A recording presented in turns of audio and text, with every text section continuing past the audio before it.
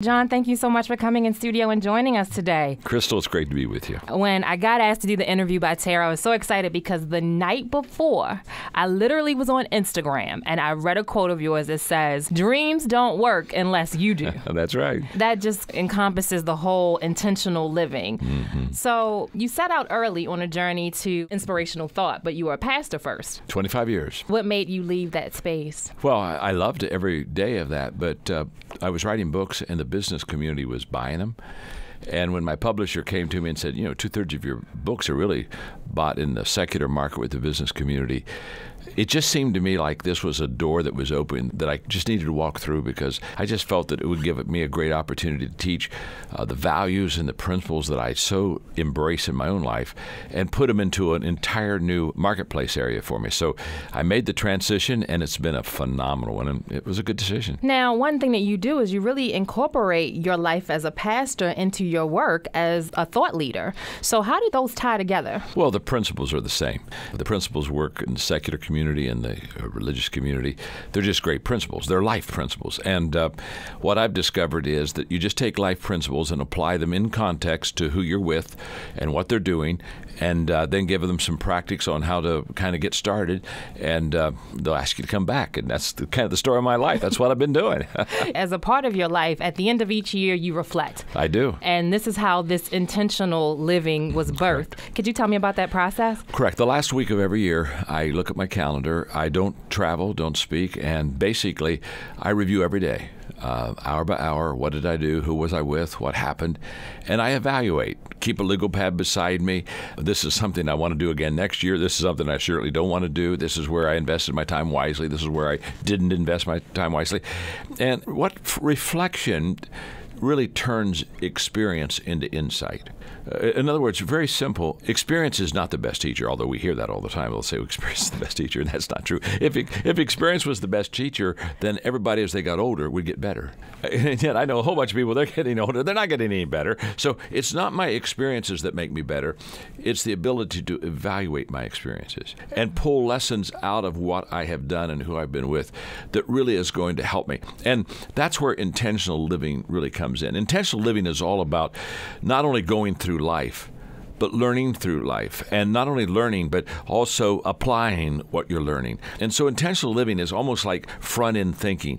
We hear the expression all the time, all is well that ends well. That's true. But let me tell you something, all is well that begins well. And I've never seen anybody end well if they didn't begin well. And so intentional living, it's between beginning well and ending well. It just kind of guarantees that both of them are going to happen. It's kind of like a bridge. Intentional living allows you to start well. It also lets you finish strong. Now, some people may be a little scared to go on that intentional path, right? and I mean, because that's why a lot of people don't get started living intentionally. Yeah, sure. So how do you get past that fear of living on purpose or intentionally? Well, the greatest way to overcome fear is to realize how ridiculous your thinking is. And watch this.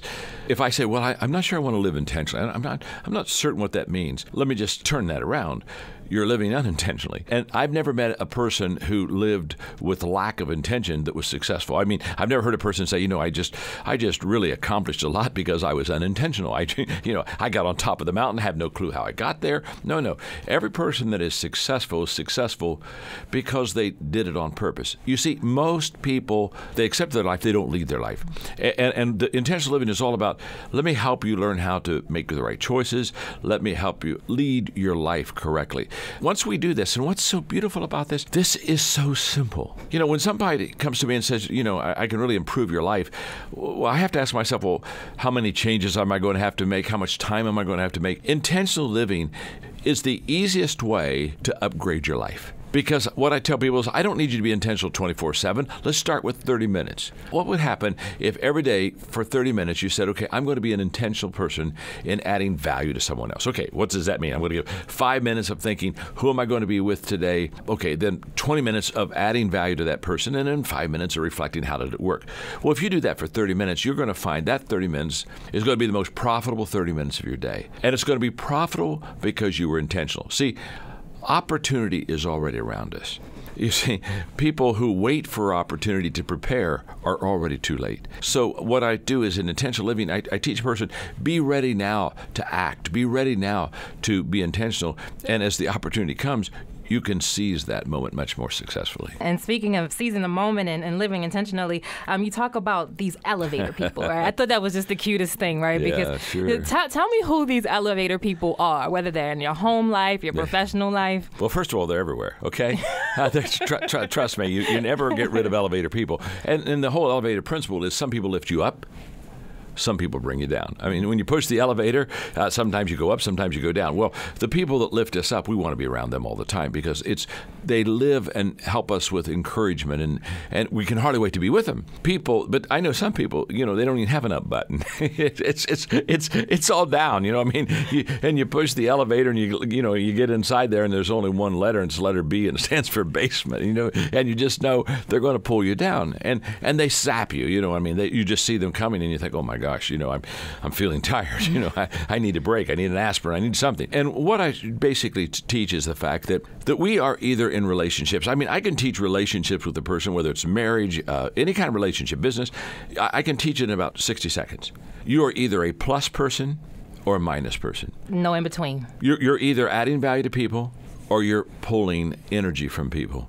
And so you got to ask yourself, what am I doing? And it's very simple. If people want to be around you, you're a plus person. And if they don't want to be around you, you're a minus. I mean, if you walk into a room and all of a sudden everybody leaves, you're a minus person, okay? Mm-hmm. I mean, it's not happening. Here's what I want you to understand. We are naturally selfish people. We all are. I am. You are. I mean, we're just born selfish. Okay. Which means we start off basically as a minus person. We start off saying, what are you going to do for me? How are you going to take care of my needs? When are you going to make my day? It's all about me. But the switch has to be flipped. And the only way you and I can become a plus person is to be intentional, because the natural pull of gravity is down. And so I have to make a decision, and that decision means I've got to make a choice to add value to people. Intentional living is all about, on the front end, saying, I'm going to add value to the people I'm around. Who am I going to be with? How can I add value to them? And at the end of the day, did I do that? So I wrote the book because here's what I know. When a person reads this book, it is not only the secret of them becoming successful quicker and more significant, but it is the quickest, easiest way to get there because it's a choice. And in matters of choice, once we make them, they can be revolutionary in our entire life. And intentional living is truly about how to live a very significant life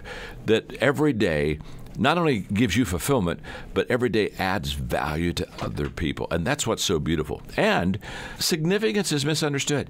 I think most people think, well, okay, if I'm going to be significant, I got to get a certain age, certain amount of money, certain position, certain amount of influence. Someday I can be significant. And this book says, no, today you can be significant. Because every person now can be intentional in adding value to someone else. In the book, I talk about kids. I talk about Celine, who's 16 years of age, whose father took her to India, and she went to a village, and they had no English teacher. And she said, Dad, I would like to bring an English teacher to this village. She's 16. He said, honey, how are you going to do that? She said, well, I have a birthday. She was 15. Her 16th birthday was coming up. And she said, I'm going to ask, instead of them giving me birthday presents, give me money, and I'm going to see if I can raise enough money to put an English teacher in this little village. And here's what's incredible. And her dad said, well, your friends don't have that much money. She said, no, I know. I'm going to invite the parents of my friends. And she did. She raised enough money, got an English teacher, went back to India, put her in position there, and was so fulfilled by this act. I mean, she's a 16-year-old girl that she emailed me, and she said, John, I know what I'm going to do for my 18th birthday.